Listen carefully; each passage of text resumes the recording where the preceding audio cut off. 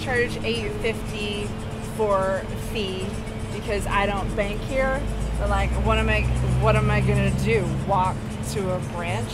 And then as soon as I get it out, I split it up and I put it in 4 different pockets, because like inevitably I'll be dancing like super hard and like money will like shimmy out of my pocket. Then I gotta like convince some cab driver to like give me a free ride. I'm like, I'm pregnant, you know, give me a ride. I'm having the baby now. And he's like, if you're pregnant, why am I taking you to Sheffield?